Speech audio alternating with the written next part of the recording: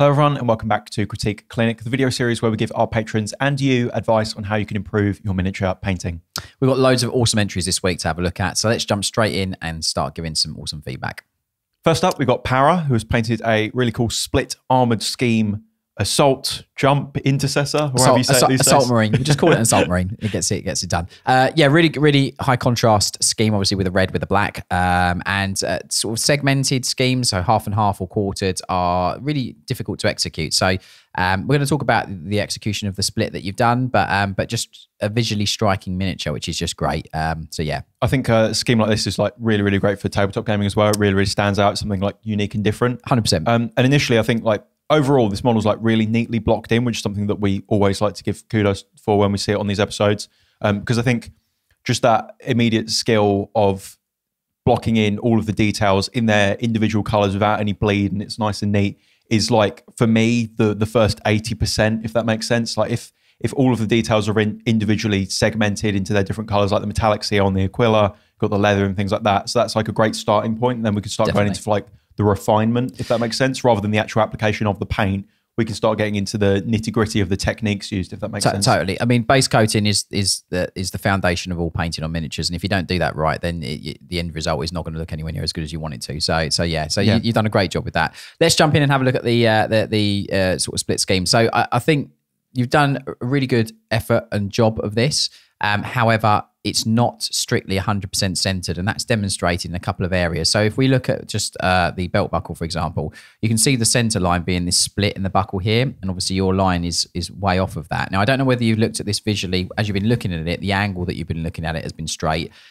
What you really should do is break every piece of the armor if you're going to be doing a half and half or quartered scheme, and split every single individual piece. So, for example, the cod piece, if we want to call it anything here, for example, and then you've also got the belt buckle. Again, I would follow this recessed line down on the belt buckle and across that sort of button part on there as well. Same with the chest. You can also see here, not the chest, same with the sort of like abdomen. It kind of strays off to the left a little bit, whereas it should theoretically be a line like that. So there, for example, if we move up onto the chest plate, you can see obviously the skull, it's slightly off center on the skull. You want it to be slightly more here because obviously that's the center of the skull. Use the nose indent on the skull to actually mark where the center line would be.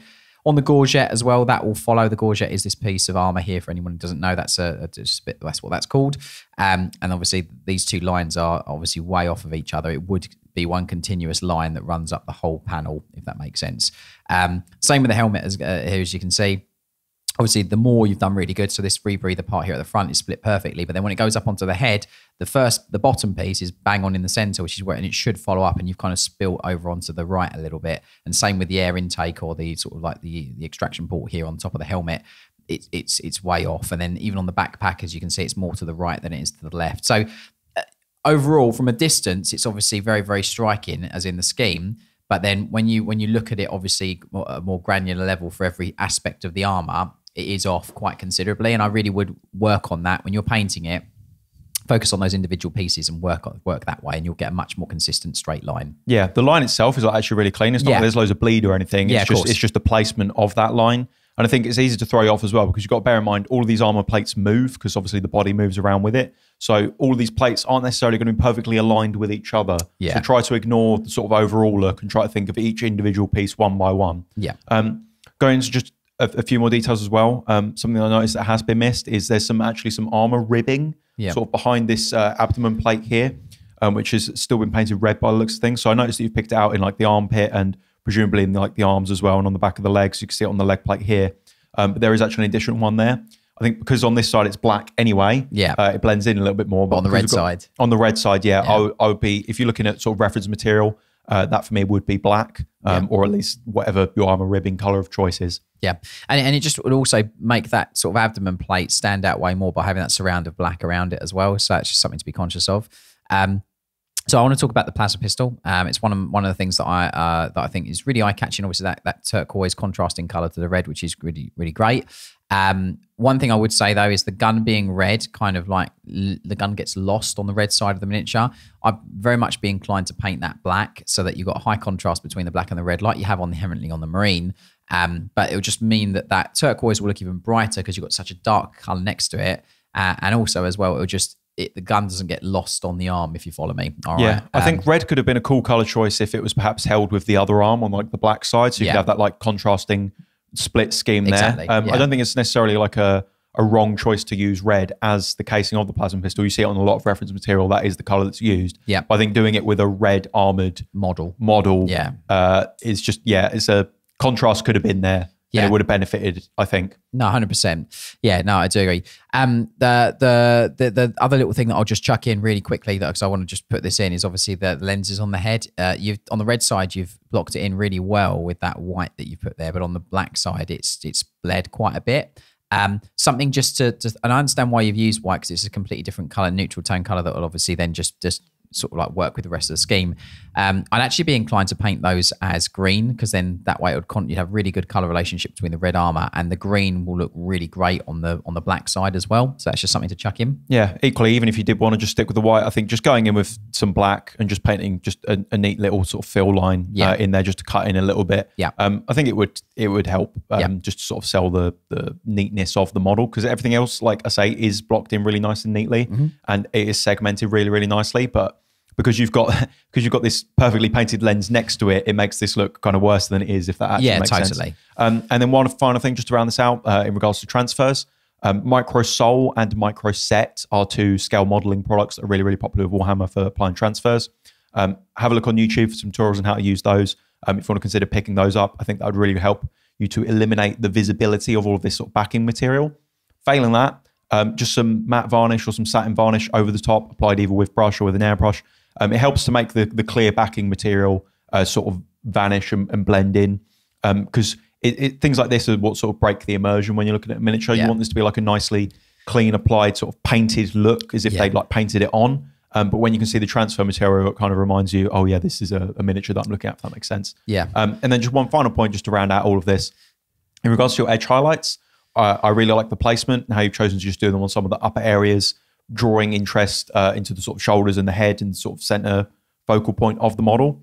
That being said, the jump in contrast and saturation on the black is very, very different to how it is on the red.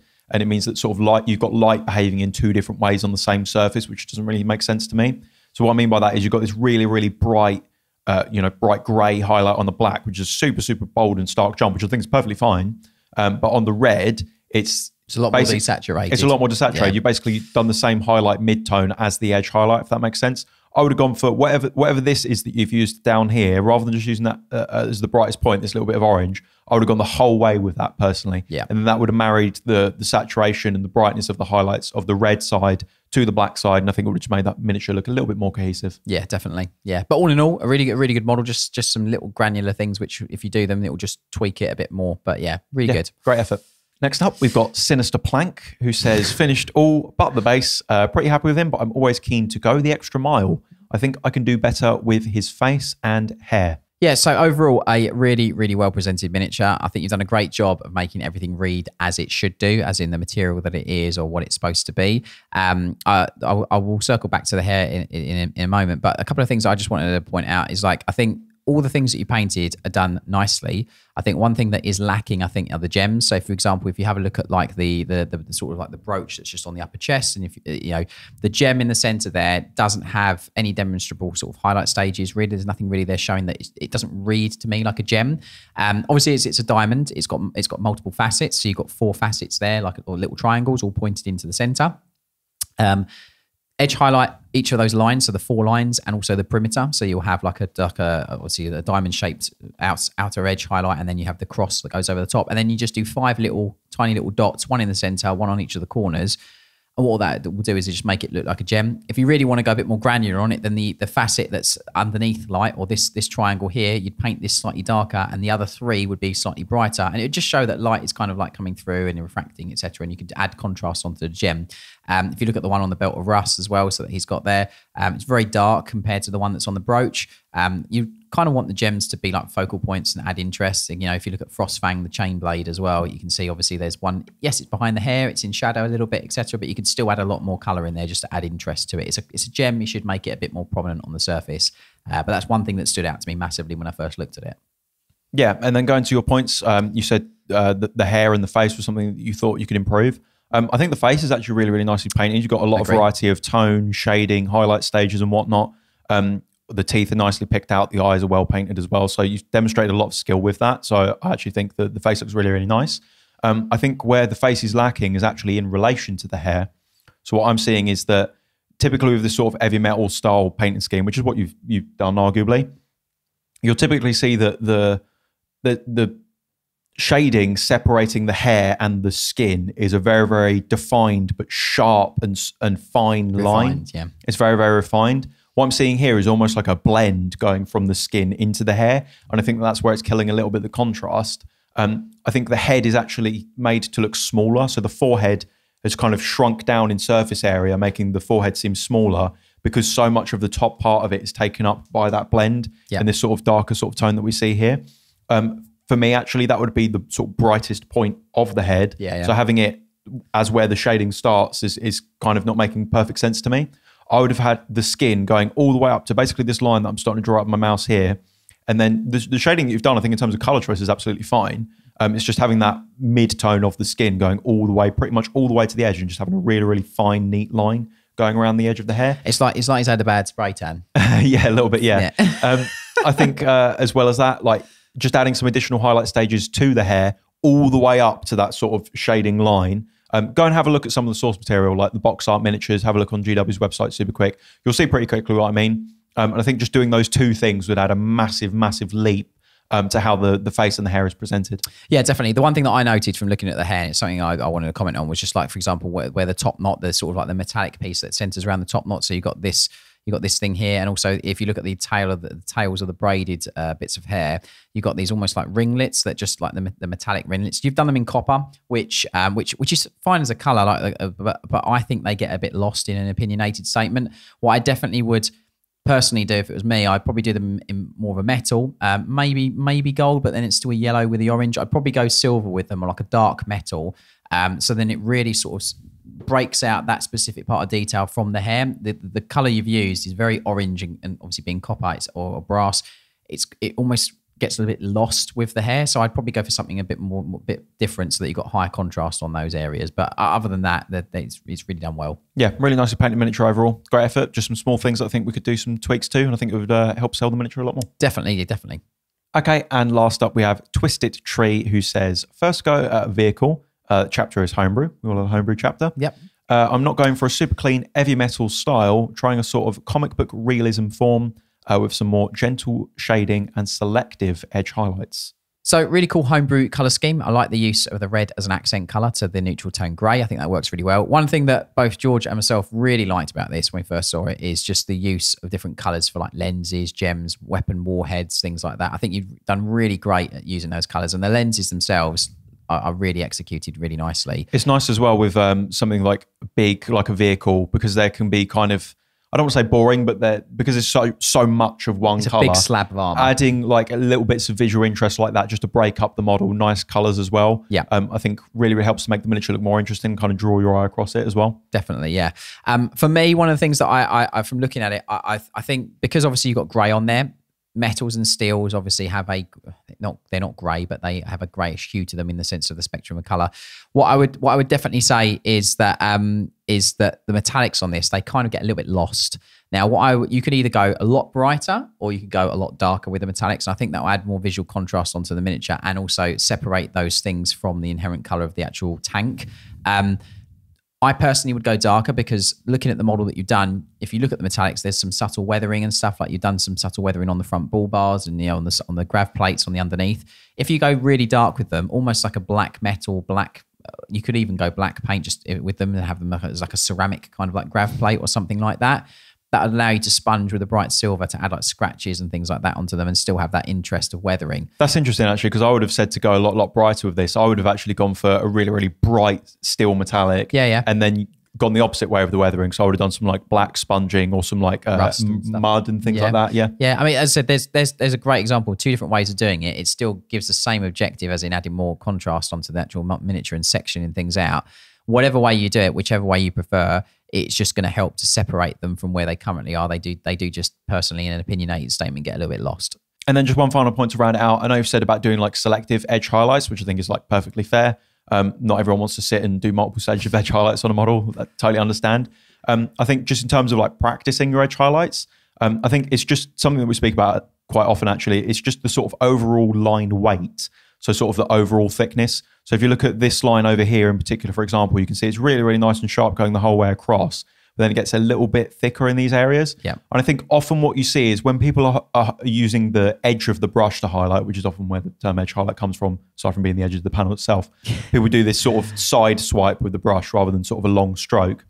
If you over thin your paint just a little bit too much, or even if you have overloaded the brush ever so slightly, that's often when you'll find that it comes out just a little bit thicker. Yeah. If you are going to go for that sort of side of the brush stroke, you can kind of treat it almost like dry brushing, where if you have sort of less paint on there, as you go across it, the surface that is touching the brush is going to be wicking the paint out, and you're not going to have any of that kind of spill. You can see a little bit similarly with this panel here. You've kind of got this like really, really, really sharp sort of thin part in the middle here, but it's a little bit thicker towards the edges. I think if you did want to practice your edge highlighting, that's something you could just potentially look into refining just a little bit more. And then finally as well, I think it's just sort of the overall edge highlight placement. If you look at the sort of sponsored on the side here, you can see that you've done sort of like full edge highlights all the way around, and even like the sort of double edge highlight on this softer sort of divot on where the metal is molded, and then all the way around sort of the weapon casing as well.